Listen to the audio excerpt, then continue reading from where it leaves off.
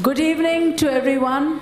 Very warm welcome to all our students who are here, our guests, and Dr. Narayanan, who's the son of T.G. Narayanan. The memorial lecture is the 9th T.G. Narayanan Memorial Lecture that we have today. We have a very distinguished guest who is delivering the lecture. This is the 9th T.G. Narayanan Memorial Lecture, and our special guest is Dr. Gagandeep Kang. Many of you would have seen her in the media, also talking about very important issues, particularly during the pandemic. So I will be introducing Dr. Kang, but before that, let me invite Dr. Narayanan and Dr. Gagandeep Kang to the podium.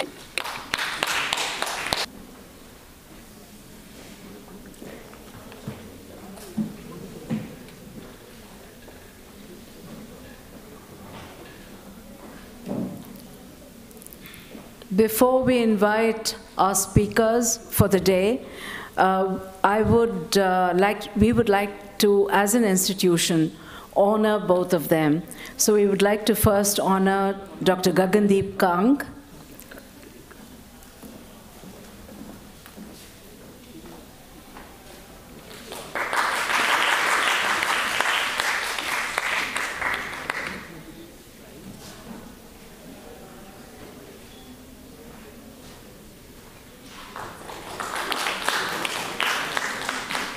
We would also like to honor Dr. Narayanan.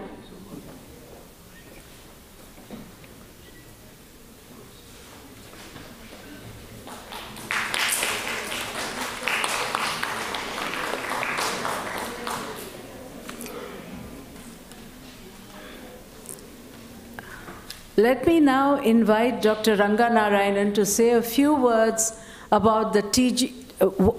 This whole idea of the T.G. Narayanan Memorial Lecture.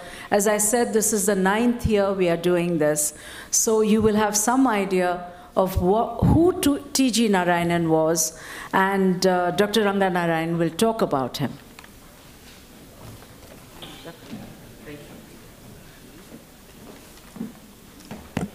Thank you very much for giving me this opportunity to talk about the origin of these lecture series. It started, I think, in a conversation I had with Shashi and Ram back in 2009.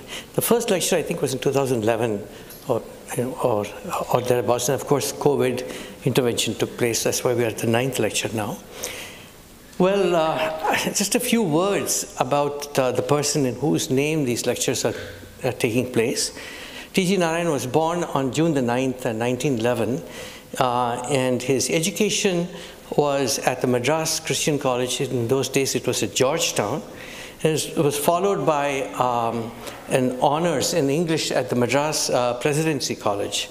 He spent several years at the Hindu as a war correspondent, during which he covered the Imphal front and also events in Southeast Asia. Indonesia specifically. He also worked substantially on the famine that overtook Bengal. It was a devastating famine that took well over 2.5 million lives. So he saw deprivation firsthand. So that's why these series are on social deprivation. He reported on it, and then he analyzed it as well, and wrote a book called Famine Over Bengal, describing the cause and the horrors of the famine. So toward the end of the war, T.G. Narayanan was stationed in Delhi, and there he spent several months interviewing many of the nation's freedom fighters. Those were the days that he viewed were the best of his lives. That is his days as a journalist for the Hindu. After the war, he joined the UN as the chief of the Asiatic division. This was done at the suggestion of Pandit Nehru. His work involved the War Commission on Germany, the freedom of Indonesia from the Dutch, And in his final years, he was the personal representative of the then Secretary General, Dag Hammarskjöld, on nuclear disarmament. So that's what led to the Test Ban Treaty that was signed in Moscow. That was signed a year after he died. Now, these lecture series have had economists, social scientists, activists also, deprivation journalists. This year, the committee has selected to have a well-known scientist as their speaker. And there is a connection between science and journalism in some of the characteristics. So I wanted to just say just a couple of lines on that. Excellent journalism, and you're all students of journalism, is associated with many of the traits of excellent science. So you seek the bare facts, and then there should be critical thinking, interpretation of those facts, even though that interpretation may be subjective, it's interpretation of the facts, but giving due respect to the means of analysis, and then clearly communicating those results to the public and ensuring that the facts are true and correct. So we are truly appreciative of having a speaker who is an excellent scientist, so carrying these traits. And because T.G. Narayanan spent many years as a journalist, and because of his abiding interest in social deprivation and in critical thinking in journalism, that is why it is fitting that we remember him by instituting these lectures in his honor and in his memory. So thank you very much.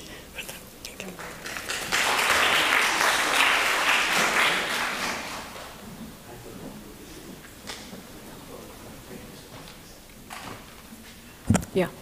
Thank you very much, Dr. Narayanan. Yeah. Thank you very much indeed for that introduction to the T.G. Narayanan Memorial Lecture on Social Deprivation. As I said, Dr. Gagandeep Kang is here to speak to us about access to public sector interventions. Let me give you a very brief introduction to Dr. Kang. Gagandeep Kang is professor of the Wellcome Trust Research Laboratory, Division of Gastrointestinal Sciences at the Christian Medical College in Vellore. She is also the professor of microbiology at Vellore. She has worked on the development and use of vaccines for rotaviruses, cholera, and typhoid, conducting large studies to define burden, test vaccines, and measure their impact. Her laboratory has conducted serological and molecular assays for regulatory and non-regulatory studies for vaccines. She studies the consequences of enteric infections and has used multiple birth cohorts to examine the influence of the environment and exposure on immune responses to parasitic, bacterial, and viral enteric infections. In the past 2 years, she has initiated a number of collaborative research programs on COVID-2 and SARS-CoV-2 vaccines. Some of the, as I talk about Dr. Kang, and I'll give you this a short biography about her work, some idea about her work. There is a lot that may go over our head right now, but I'm sure that Dr. Kang, when she speaks to you, will be able to explain in detail each of these points. And I'm sure it should be a fascinating lecture, because one of the things that we are very keen on, and I think I've told most of you this, is science journalism, and is something that is very, very important. And I know that some of you have taken the science elective, and this is an excellent opportunity for all of you to listen to Dr. Kang and to try and understand where she stands on many of these issues. Thank you very much. Well, I'd like to start by thanking the Asian College of Journalism for inviting me here. It is an honor to be asked to deliver the T.G. Narayanan Memorial Lecture on Social Deprivation. When I started out, I thought I was going to talk to you about lots and lots of public health interventions. It turned out that I had so much to say on the subject of vaccines that I decided to restrict myself to just that. And what I hope to do is to take you through some of the aspects of public health in India, particularly with regard to vaccines. Now, we have a Director General of the WHO that has been very much in the news lately. Dr. Tedros talks a lot about public health. And when he came in for his first term, what he set up was the 300 billion target. And the idea was that there should be 1 billion people that enjoy better health and well-being. There are 1 billion people that are better protected from health emergencies, and 1 billion people that would benefit from universal health coverage. The idea was really around access. Which parts of the world don't have access to the kinds of services that allow us to live better lives? Where I come from, public health is about measurement and it's about prevention. So what is it that we can do to stop people from getting sick? And when they get sick, create referral systems for them. And as far as possible, make sure that they don't suffer too many consequences of their illness. And that is very aligned with all of the 300 billion targets. So the way I'm going to be speaking to you is to talk to you very briefly about access to certain kinds of facilities in India, talk about vaccination as a public good, what happens with vaccines in India, talk about some of my own research on a vaccine for diarrhea, then about COVID-19 vaccines and the way forward. So coming to certain indicators that are important for public health, there is a website that all of you should visit. It's called Geographic Insights. It's run by S.V. Subramaniam at the Harvard School of Public Health. And what he does is he makes the argument that administrative districts don't really make sense. What really matters is who your elected representative is. So he maps things by parliamentary constituencies. So I just want to walk you through some of the examples of what he has on his website. If you look at the figure that is in the blues and reds, that is from the National Family Health Survey 5, the most recent survey done in 2020-21. And this has information on how different parliamentary constituencies are performing. They are ranked by percentile. So when you look at something by percentile, what you're looking at is a distribution within that group. But if you look at the green and red figures, that is change over time. What happened from NFHS 4 in 2016 and NFHS 5 in 2021. And when you see green, you think green looks fantastic and red doesn't look so good, right? But if you look at the table that is given on the far end of the graph, what I'd like you to look at is the numbers at the bottom, which tell you how much things have changed. This is the time of Swachh Bharat, right? Everybody remember Swachh Bharat? Right. So if you look at what has changed, we were at 40+% in NFHS 4, households with improved sanitation. That went up to 71%. So that is a change of approximately 21% in households that over this 5-year period changed their access to improved sanitation in a positive direction. Let's look at clean cooking fuel. This matters to women. So clean cooking fuel, how much change happened. The same setup for the graphs, but look at the numbers now. We went from 42% of households using clean cooking fuels, and that improved to about 57%, a 15% improvement over 5 years. There was a governmental program to make sure that women that didn't have cooking gas were provided with cooking gas during this time. So you have Swachh Bharat, you have, what was it called, Ujjwala? The intervention that led to this happening. That was the good news. Okay, now this is anemia in women by parliamentary constituencies, and again, focus on the table at the end.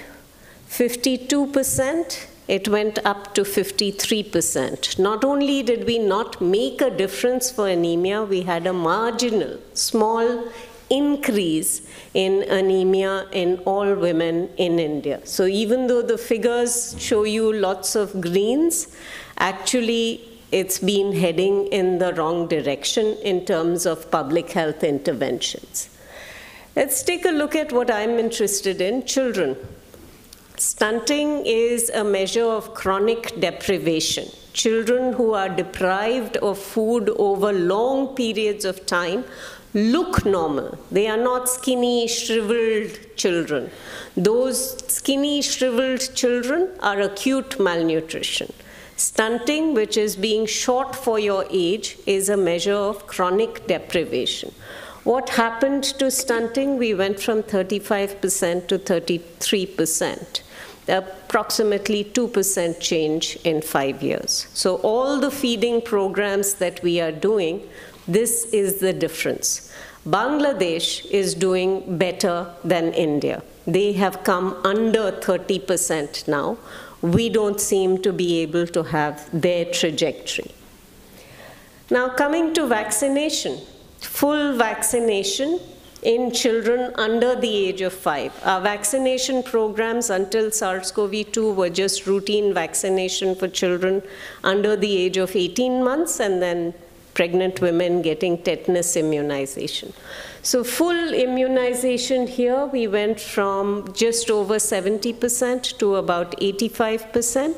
A distinct improvement that happened between the two NFHS surveys. So now, why are vaccines important? Vaccines, I have to say, I am wholly, solely in favor of vaccines. I don't think anything is 100% safe, but vaccines prevent disease, otherwise we wouldn't have them available to us. So why are vaccines a public good? Vaccines are measured by WHO to save somewhere between 2 and 3 million lives a year. So this is a gift that keeps on giving. The more you use vaccines, the lower the number of deaths that you have in children. We've managed to wipe out polio in almost all parts of the world. Only Pakistan and Afghanistan, and that too in high conflict settings, have polio anymore.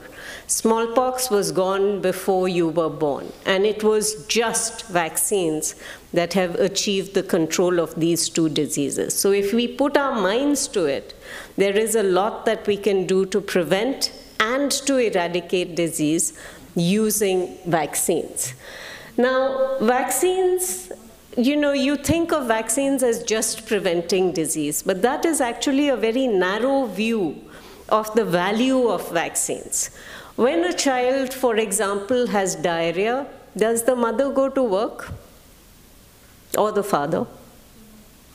If a child winds up in hospital, the family incurs costs. Parents don't go to work. That results, if you are a daily wage worker, that results in a loss of greater income.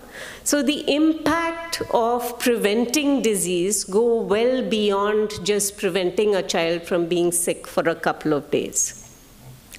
Now, if you look at narrow or broad productivity, actually you're not seeing what the full value of vaccines can be on a society.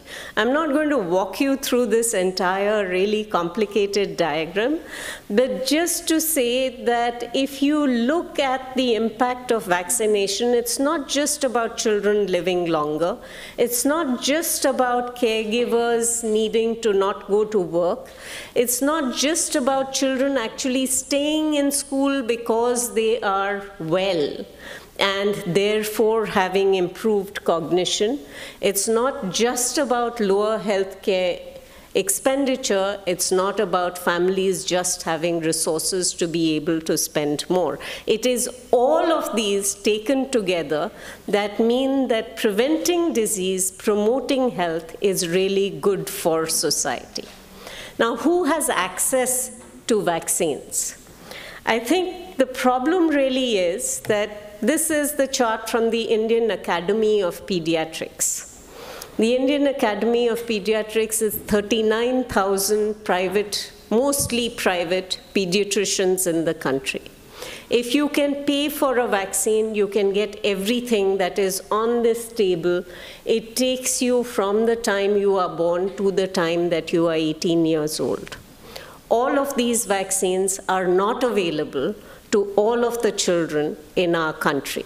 In order to have a vaccine that is available to all children, it needs to be in the National Immunization Program, and the IAP recommended vaccines are not all in the program.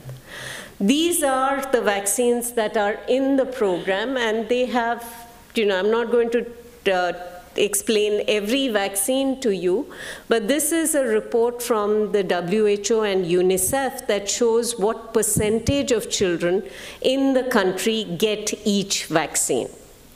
So these are vaccines.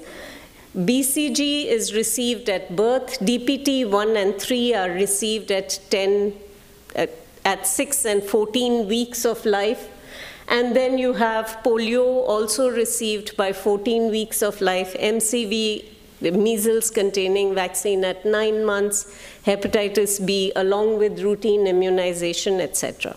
What do I want you to see? I want you to look at this bottom graph. Here you can see that the vaccines were there in 2010 and have continued to stay at about 75–80%, the figures that we saw in the NFHS throughout. These vaccines were introduced into the national program in the 1970s. MCV1 was introduced in 1986. From 1986 to 2010, we had no new vaccines introduced for the children of India. The first vaccine that came in after that was when we converted from this DPT, a trivalent vaccine, to a pentavalent vaccine that also contained hepatitis B and Hib. So you see the numbers for Hib and for hepatitis B go up when you give a single shot that has 5 vaccines in it instead of the previous 3. Then you have the disease that I work on, rotavirus, which was introduced into the national program in 2016, and that's the story I'm going to tell you. And we have a pneumococcal vaccine that has just been introduced into our national program.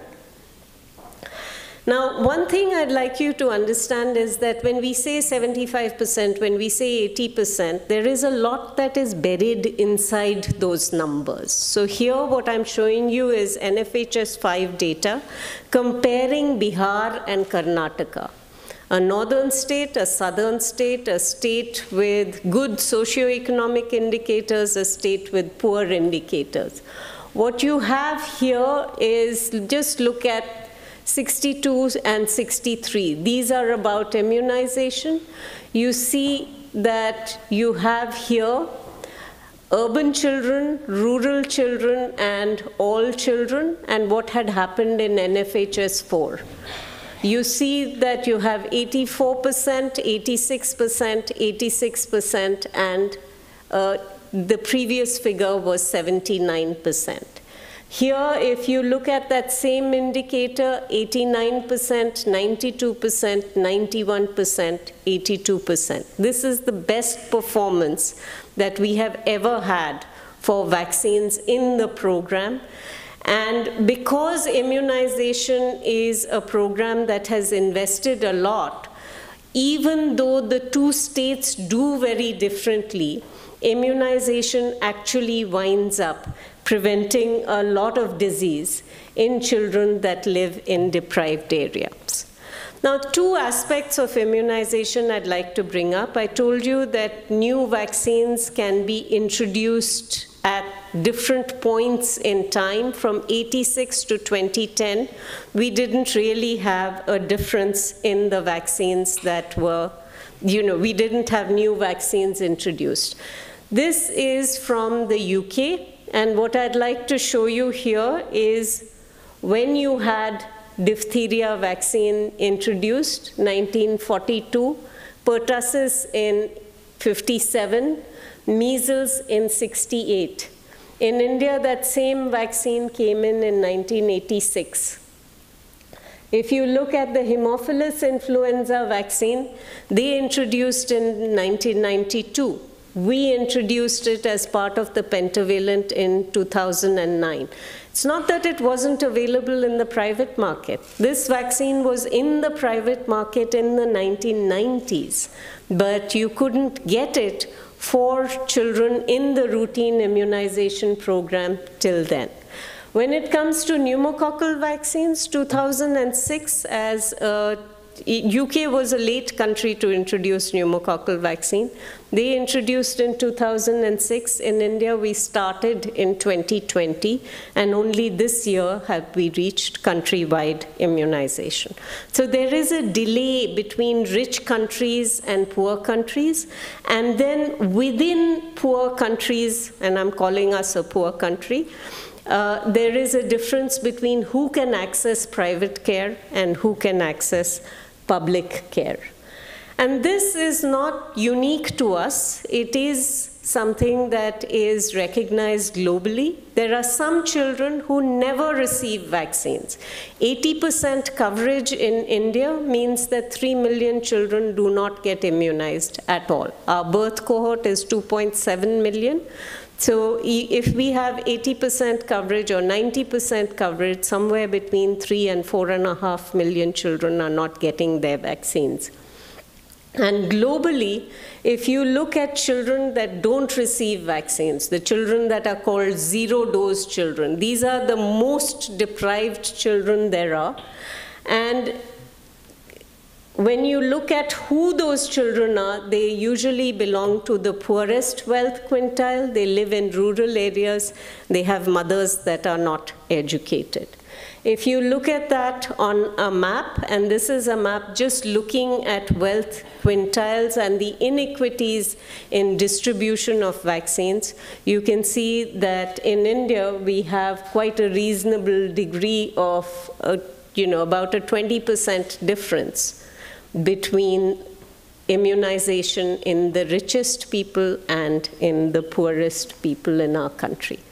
So now I'm going to talk to you about rotavirus. Now, rotavirus, before we get to rotavirus, what does it take to introduce a vaccine into a program?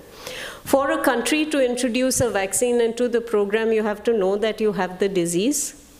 You have to have a vaccine that works. And you need to have a program that can deliver the vaccines. It's relatively simple, the three aspects: the disease, the vaccines, and the strength of the immunization program. It's a little bit different when you come to pandemics, and we will discuss the pandemic very briefly. But for rotavirus, first you needed to know how much of the disease that we have in the country is caused by rotavirus. Rotavirus is the #1 cause of dehydrating gastroenteritis in children. So in India, diarrhea is pretty common. Anyone in this audience not had diarrhea?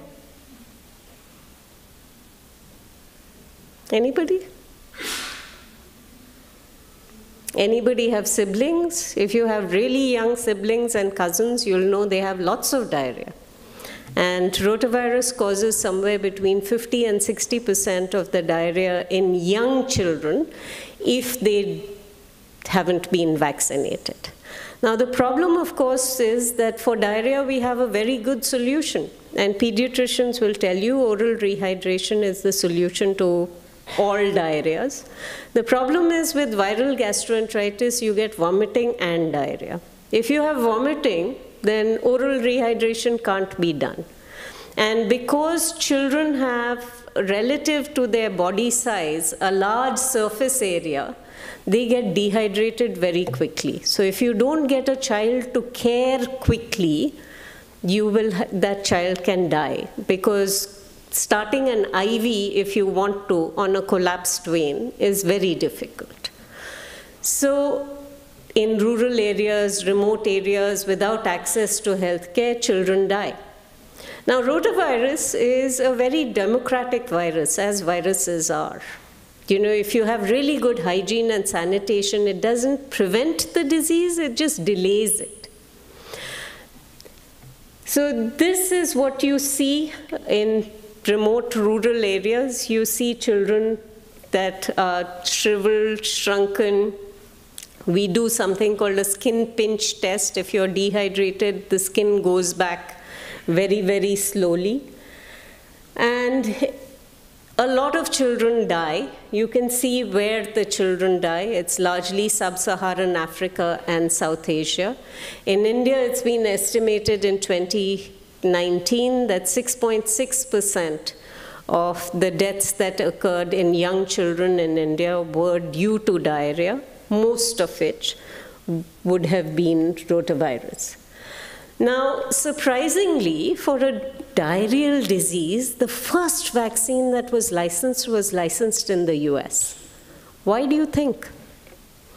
Well, I said rotavirus is a democratic virus. Parents don't want to take time off when their children are sick. So if you have a vaccine that prevents diarrhea in children, then that is something that health insurers are very willing to pay for.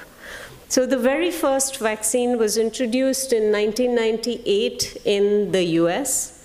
It was a vaccine that had been evaluated in the US. They gave out 1.5 million doses of the vaccine and then withdrew the vaccine because it had a very significant side effect. It caused a telescoping of one part of the gut into another part. This is called intussusception.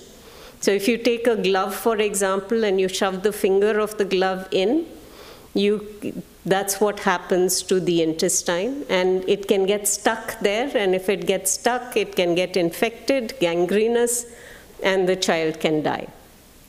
But if you give an enema, essentially what it does is it pushes the intussusception out. So if you recognize it early, it's not fatal. But if you don't have access to care, it can be fatal. So this vaccine was withdrawn, but it was estimated that about 1 in 10,000 vaccinated children did have this side effect. So a number of studies were done to see whether we could still have a rotavirus vaccine that worked. And two big companies, GSK and Merck, made vaccines.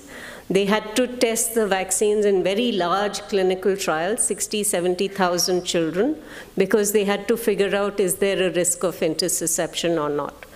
When they made the vaccine came into the market in 2006, and it cost $200 to vaccinate one child. Within 2 years, those vaccines were available in India, and they cost 1,200 rupees for the 3 doses for each dose, so 3,600 for a course, or 1,800 rupees for the 2-dose version of the vaccine, still 3,600 rupees for a dose. We did a calculation at the time and figured out that if we introduced the rotavirus vaccine for Indian children, we would essentially wipe out the entire vaccination budget for the country. There would be no money left at this price for anything else for our children. So obviously that wasn't going to work.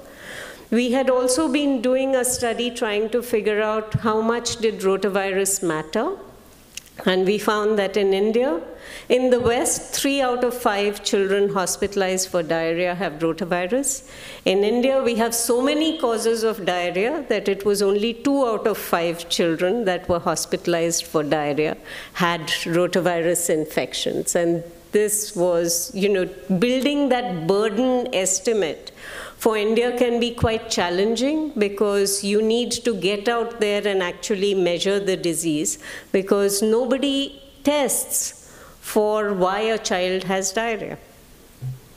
So we had to build this infrastructure. I was doing a lot of studies at the time, and we built what is called a disease pyramid, which is essentially how many children actually have infection or disease at all. And we found that 1 in every 2 children in India had rotavirus infection. 1 in 8 needed to have an outpatient visit. 1 in 30 children would wind up in a hospital because of a rotavirus gastroenteritis, and at that time, 1 in 650 children born in India would die of a rotavirus gastroenteritis. So this was the burden of disease estimate that we built. I told you 3 parts to introducing a vaccine: show that you have the disease, show that you have a vaccine, and show that your immunization system is ready for that. This was the disease burden estimate, but in addition to that, we looked at costing to figure out in the places where we were doing these studies, mainly government hospitals, what proportion of the people were actually borrowing money in order to pay for their child's hospitalization. And in the poorest group, up to 80% of families were borrowing money to pay for the hospitalization. Overall, it was 5% of every family's annual income to pay for 3 days hospitalization for a child. So there was a very significant impact, particularly on the poorest families. So we worked on developing an Indian vaccine with Bharat Biotech. We had a strain that had been identified by a pediatrician in Delhi, Dr. Bhan. That vaccine was taken through the Indo-US Vaccine Action Program, and with Bharat Biotech, over a 10-year development process, we finally were able to deliver a vaccine at $1 a dose. That vaccine now costs 49 rupees to the immunization program. The only reason that we can have the vaccine in India in the national program is because we make it ourselves.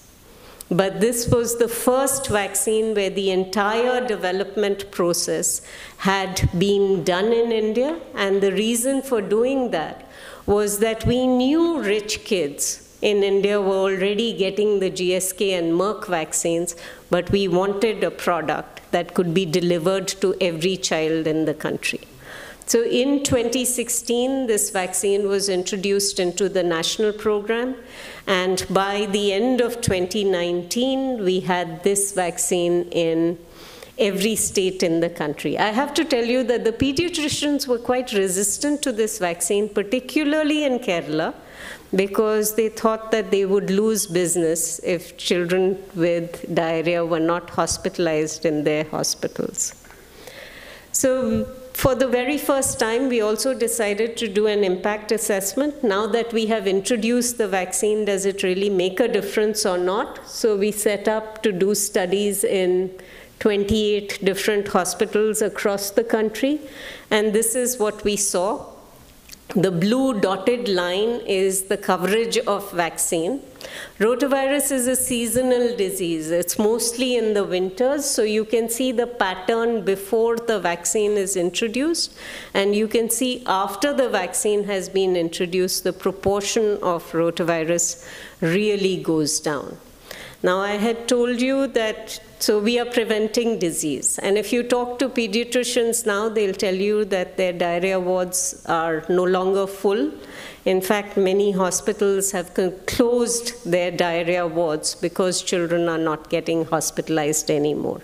I'd also pointed out to you that there was a safety event with the vaccines. the intussusception that had happened with the vaccines that were used in the US. And actually, even with the GSK and the Merck vaccines, later it was found that though the risk was lower than with the original vaccine, there was still a risk of the side effect. But we did a study in India and essentially showed that with the Rotavac vaccine, there was no evidence of increased intussusception after any dose of the vaccine. So it's important to monitor efficacy, but it's important also to be honest about side effects and to monitor those side effects. This is a lesson that we completely ignored for COVID. So I'll come to COVID-19 vaccines very briefly now. And this was the figures that were very much in the news in March 2021, that most of the vaccine doses were going to Europe and the US. India hadn't really ramped up production in 2021. And India was a key partner with South Africa in saying that we shouldn't be thinking about intellectual property at this time. We should be thinking about TRIPS waivers. That's something we've gone back a bit on now. But there was a serious equity issue when it came to SARS-CoV-2 vaccines. Where are we today? This is our world in data, and you can see that if you look at the number of people that have been, this graph does not include China, but if you look at the number of people that have been vaccinated against COVID, in India, it's over 1 billion people. This is the entire population, not including children. So we have a high number vaccinated. China has a little bit more, but we are the two countries that have over 1 billion population. But if you look at coverage rates, we are still doing pretty well. We have 72% of our population that has been vaccinated. So India's done really well with the vaccination. Again, why have we done well? We've done well because we made our own vaccines. It meant that we didn't have access to every class of product, but we had access to at least 2 products that worked well. Worked in terms of preventing disease. But there were lots and lots of controversies, and none of these will I go into at the moment. The clinical trials, anybody remember any problems with the clinical trials with COVID vaccines in India? Well, if you were in Bhopal, the People's Medical College was recruiting people without taking informed consent, and that is a serious ethical violation. We are the first the first country to have something called clinical trial mode for vaccines, at least in Russia and in China. They licensed the vaccines without completing the clinical trials, but we were the only ones to give it this new label. We had the CoWIN app, which was only in English initially, if you recall, again, meaning that people who did not, could not necessarily access appointments in the early stages. If you look at decision-making, I've been part of the vaccine advisory committees for the government for a very long time on the national technical boards, but I can tell you that there was a great divide between the science and the implementation.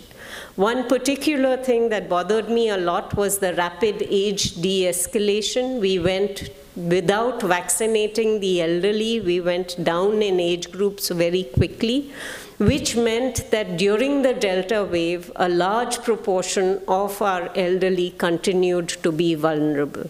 That was unnecessary, and those deaths are unlikely to be quantified.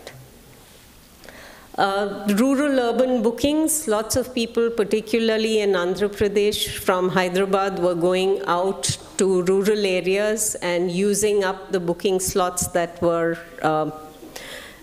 intended for rural populations at a time when supply was limited. We had plenty of anti-vaxxers, and I have to tell you that we're not really keeping up with the approaches or the technologies that people use to spread messages about how vaccines do harm. We saw that during the measles rubella campaigns initially. We saw that before that for polio, but it seems like now whenever we have a new vaccine, there are messages that target defined portions of the population with what appeals to them, saying people should not be vaccinated. We are not as extreme as the US, but it is something that seems to be coming. And then I don't know if you remember the chaos that we had for a couple of months in 2021 when the government decided that people under 45 were a special category and states had to buy vaccines to immunize them. So in terms of decision making for what resulted in equity and access, there were a number of missteps, but fortunately we made it through that. Sorry. So it's been estimated by the WHO that COVID-19 vaccines have actually saved about 20 million lives. But had we had equity and more equitable distribution of vaccines, we could potentially have saved at least 600,000 people more, mostly people that live in low and middle income countries. So this is a situation that is reviewed by WHO quite frequently, and we've done a brilliant job with getting COVID vaccines out quickly and out to a large proportion of the world, missteps notwithstanding. But COVID has had another impact on vaccination. And the problem is that with COVID, what happened was that routine immunization that was looking pretty good before COVID actually went down. And it went down more in low-income countries than it did in high-income countries. So we wound up with 23 million children that did not receive vaccines in 2020. That figure went up to 25 million children that had not received a single dose of vaccine in 2021. And the problem is, once you've missed your first doses of vaccine, your access to the healthcare system changes entirely. Because that is the time when mothers are most likely to bring their children for their checkups, for getting height and weight measured, as well as for being vaccinated. Once that period is over, the children don't come back into the system. And the consequences of that is something that we will recognize only in the future. So if you look at zero-dose children, which is now a primary focus for everybody involved in immunization, India has 2.7 million children that have not received a single dose of DPT. For measles vaccine, we are second to Nigeria, but that's not any kind of accolade. Nigeria has 3.1 million, we have 2.5 million that have not received a measles vaccine. There are now measles outbreaks occurring all around the world.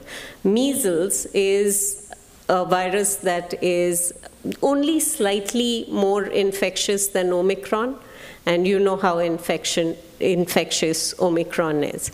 It has what is called a reproductive rate of 15. If you have a completely unimmunized population, one infected person will spread that disease to 15 other people. With Omicron, we believe that the reproductive rate in a naive population would be somewhere around 11 or 12. So measles is more infectious than that. So wherever there is a gap in immunization, measles will come through and will make sure children get infected, and children, especially children who are malnourished, die of measles infections. I'll just give you one example of where India is. This is probably the best performing vaccine we have in our system, because this gets given in hospitals at birth. We've had a great push to have women deliver more in hospitals, but even for BCG, we have seen a decline from about 90% down to 84% of BCG being given to children. 84% doesn't sound like we are doing so badly, but remember that 2.7 million is 10%. So we are talking 4 million children born in 2021 that did not receive a BCG vaccine. Now, I'd like to end on a slightly more optimistic note and talk about opportunities. And I think one of the things that we have recognized, especially because we made COVID vaccines, is that we have the ability to do many things. So far, the way it has been is that we have 80% of the world's population in low and middle income countries and about 20% of vaccine use. But this is a picture that is changing. We've also recognized that we can use new technologies. So we had gotten up to glycoconjugation before the pandemic, and we have now leapfrogged into next generation technologies in India. Our companies are capable of making vaccines on every platform that exists so far. Now, previously, what used to happen in low and middle income countries was we took old vaccines and then we made them in our countries so that we could decrease the price. The rotavirus vaccine I told you about was an example of that, a vaccine being made in the West, but we made it in India to decrease the cost and increase access. But what we are doing now is we are taking the entire chain of development of vaccines through the new technologies and making them in India. So what we are seeing is that manufacturing capacity is moving now from the global north to the global south, and we have very real opportunities to be able to protect more of our populations against more diseases. And that's what leads to equity. So very quickly, you can actually do vaccines before a child is born. Right now, we do tetanus, hepatitis B, and SARS-CoV-2. Shown here in green are vaccines that exist that we could be using. Shown in gray are vaccines that are in very late stage testing but not yet licensed. Shown in red are important diseases for which we don't yet have vaccines. So you can start before birth, you can add to what is being done for infants and for children. You can give vaccines to adolescents, a platform that we do not currently have. You can add more vaccines to adults. You can protect the elderly against diseases. You can look at vaccines that are needed specifically for our own geographies. The opportunities are immense for both routine immunization and for emerging infections. So now the world has what is called the immunization agenda, which is that everyone, everywhere, at every age should fully benefit from vaccines for their good health and well-being. So if we look at where we are going, we need science and we need products in order to be able to impact the health of all of society. And I showed you that the technologies exist. What I'd like to point out for you is how much of a difference intention can make.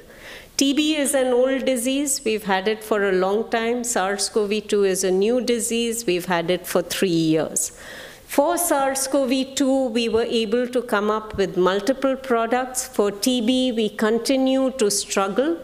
But even here, with mRNA, with the new technologies, people have begun to think about what we can do to prevent old diseases as well as new ones. The problem, of course, in India is that nobody likes clinical trials. So how you do any testing of a product without turning people into guinea pigs, I don't know. So this is where we need media as partners to show that experimentation and human experimentation are not wrong. You just need to make sure that it is done in the right way. I'll just tell you about why people think diseases are a problem. They think you're going to have all kinds of untoward effects. So I'd just like to point out aspirin has plenty of untoward effects. Zinc has lots of untoward effects. Water can poison you. So recognizing risk, being able to communicate about risk is a key feature in doing clinical research well. We have the capacity to do it in India, and we will need to do it if we want to develop vaccines for all of our population. Now, for anything that we introduce as an intervention, we also need to be able to measure impact, and that requires for us to be able to improve our data systems and make sure that we know what we are measuring is being measured accurately. I'd just like to end with the Sustainable Development Goals and point out to you that these goals are intended for us for 2030. Among them, only goal 3 is good health and well-being. But I will argue that many more goals actually involve having vaccines in them. So for example, if you have immunized healthy children, that means that you will have a productive future workforce that leads to strong economies that results in goal 1, which is no poverty.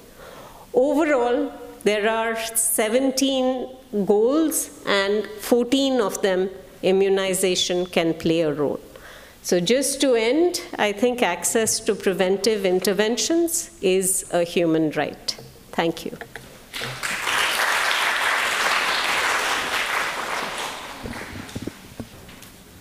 Yeah, we could take a few questions if there are any questions. You introduce yourself. My name is Aryan. Hello. You mentioned a vaccine that was introduced in the UK in the 1992 and in India in 2009. So I'm trying to understand that this 17-year difference, is this a problem of the market, a problem of procurement, budgetary constraints, or intent? Which one is it? This particular vaccine, the Haemophilus influenza B vaccine, was a cheap vaccine, could and was being made in India, it was made from 2001 onwards. So the gap from 1992 to 2001 was because the vaccine outside was expensive. When the vaccine started to be made in India, it was cheaper, but then there was a very virulent anti-vaccine lobby that would not allow the vaccine to come into the program. So we lost about 8 years because of the anti-vax lobby, and the only way it came into the program was because we were able to slide it in with pentavalent. Not adding one vaccine, but changing the entire formulation that was being given to children. Yeah. Just wait for the mic. I think there's somebody else there? Right. Hello. Ma'am, my name is Saman Hussain. I had a question. So recently there's been a stark rise in the number of heart attacks, especially among young individuals. Like we talked about the side effects of aspirin and zinc. Could this be a side effect of COVID? What do you think? So COVID does affect the lining of the blood vessels. And COVID itself can lead to clotting events. It causes both large clots and small clots. So it's possible to have cardiac events following COVID, during COVID infections, and potentially following COVID infections if those clots get dislodged. You can also have, with some of the adenovirus vectored vaccines like Covishield and the Johnson & Johnson vaccine, you have a very specific condition there called thrombosis with thrombocytopenia syndrome, which occurs in 1 in about 100,000 vaccinated people. that have an autoimmune antibody to platelet factor 4. So you can't predict who will have that complication, but about 1 in 100,000 people can have a complication that results in clots because of vaccination. It's important to recognize it because there is a treatment. If, you know, in the news there have been lots of stories of young women particularly dying after Covishield vaccination. When I read those case histories, it's because it wasn't recognized as an adverse event following immunization and they did not receive the right treatment. The right treatment is intravenous immunoglobulin. In Australia, the case fatality rate for this condition is 3%. In India, from what I've heard, it's closer to 70 or 80%. Ma'am, my name is Upasika. With how we saw that with the Rota vaccine and the COVID vaccine becoming cheaper and more accessible because it was made in India, is there any policies that we can look forward to where Bharat Biotech is expanded into making more vaccines and sort of making it an Indian industry of some sort? Bharat Biotech has a portfolio of a malaria vaccine. They are looking at a TB vaccine. So really about making vaccines not only for India, but for poorer parts of the world where the big 4, now big 5 vaccine manufacturers are not interested in low-income markets. So the whole story of vaccines and access plays out in politics, plays out in economics, plays out in ethics. Oh, yeah. Serum Institute is actually the biggest vaccine manufacturer in the world. So about 60% of all the vaccines that are used for routine immunization in Latin America are made in India. Hi, my name is Anisha. I'm a faculty member. You mentioned that you compared the development of vaccines for COVID and for TB, and you talked about intention. Could you talk more about that? Because during the COVID coverage that was happening, it basically turned out a lot of health reporters spoke about how TB's actually killed a lot more people than COVID has. So why the difference in intent? Well, so here's the science bit. It's easier to make vaccines for viruses than for bacteria. Viruses are much less complicated because they have fewer proteins, so to figure out which proteins to target becomes easier. TB is an intracellular pathogen. It actually hides within your own cells. So once it's gotten into that niche, it's very difficult to be able to attack TB.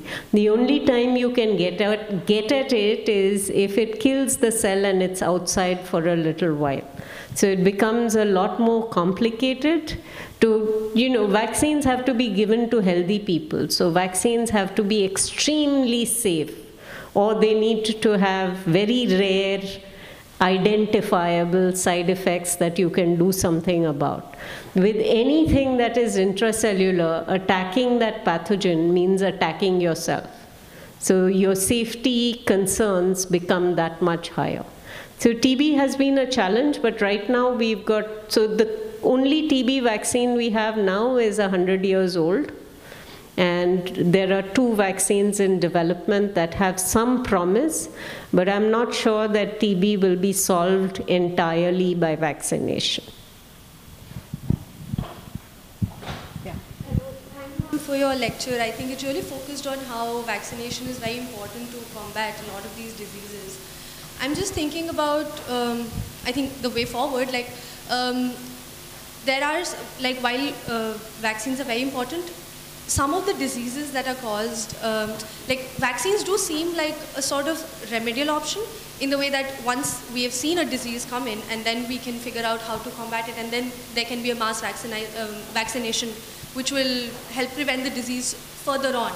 And at the same time, I feel like some of the diseases themselves are caused due to overall living conditions poor access to health resources and poor access to sanitation and just regular living conditions. Even, for example, there are specifically a lot of breathing problems and a lot of other diseases that are caused specifically due to working conditions and all of that.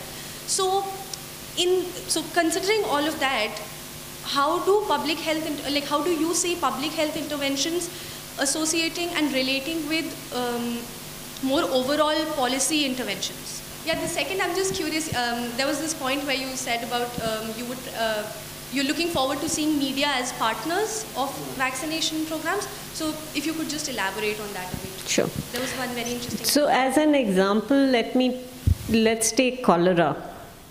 Right? Cholera is a disease of unsanitary living conditions. Rich people don't get cholera. The rich world does not get cholera. So should we be fixing water and sanitation? Or should we be making a cholera vaccine? Okay, I think we should fix water and sanitation because water and sanitation solves a lot of problems beyond cholera. But in 100 years, we haven't fixed water and sanitation in our settings. So cholera is an adjunctive tool that we can use. The vaccine can be used until we get to a point where the vaccine is no longer needed. So in public health, I don't think we should focus on one intervention. We should be integrating as much as possible and improving the living conditions of people is an absolute imperative. The problem is the investments are large and take a lot of time. So for example, in the US, there is a worry now that all the water systems are so old that they need to replace them, and it's been estimated that the costs will run into tens of billions of dollars. So in India, it's been estimated that to really fix our water and sanitation, the price tag is $72 billion. Vaccines are a cheaper, but also temporary solution. In terms of the media being partners, I think the reach of media, academics like me, scientists like me, don't think that this is our job. Right? I kind of got into talking to people because there was so much misinformation out there.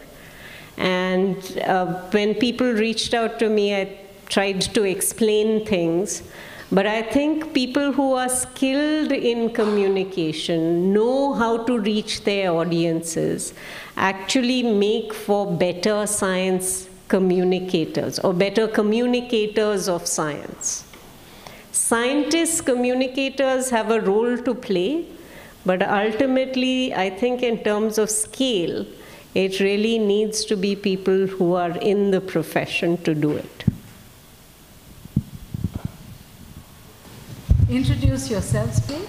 Hello, ma'am. Good evening. My name is Gesu Bharadwaj, and the question that I had was, since yesteryears now, medicine seems to ignore women in the entire debate of formulating medicines, right?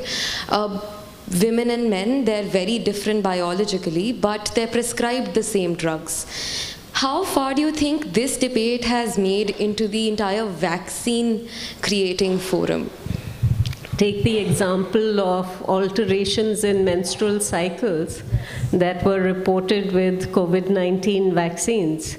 Ultimately, it required a study to show that, one, there were aberrations and that they were temporary. That within a couple of cycles, most women reverted back to normal. But this was not something that had been studied. Nor has it been studied, is there a difference in the antibody responses that you make if you are vaccinated at different points in your cycle.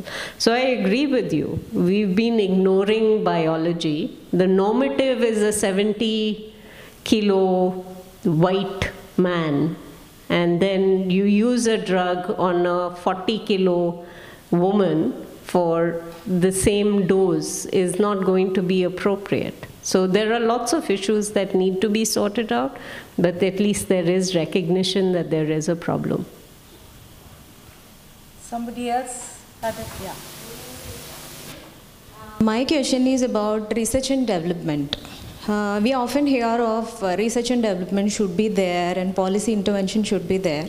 But I have a doubt that this underrepresentation of health sector in India, especially leaving about other developed countries, my question is that why the scenario is prevailing, like the shortage of, is this because of the shortage of resources or interventions or policy measures from the government, or is this the loss of less workforce or technology, or the education, inadequate education in terms of research and development?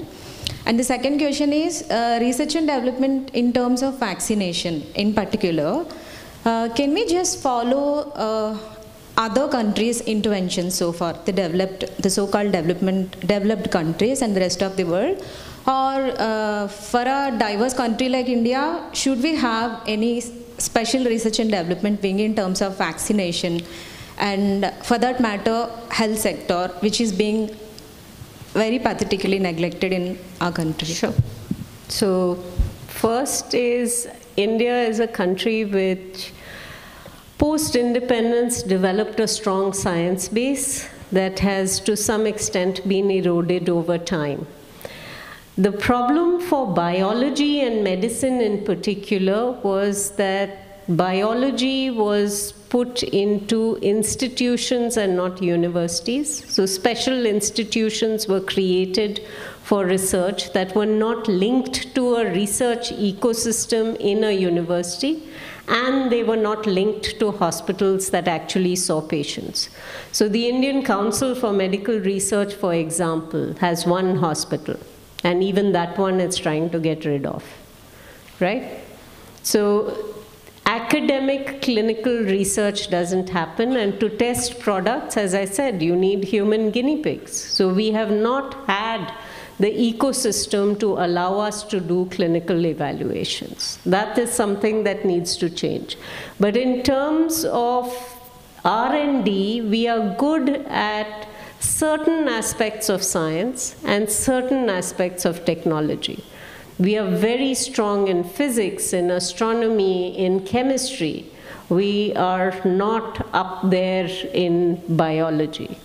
But for many technologies, we've traditionally been reasonably good. So it's a complicated landscape, and it's never been addressed in its entirety with a strategy that says we know where we are going.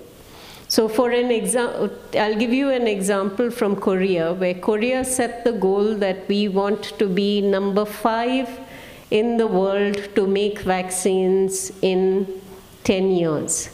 And the strategy started with how they were funding their startups, what kind of university-industry linkages they needed to happen, what government support was required, what enablers were there for industry to participate. With the result that Korea is now making products not just for its own population, but for the world. And that's only going to increase over time. Now, in terms of when we think about policies that drive research and development, what you need is this kind of strategy, which we haven't had.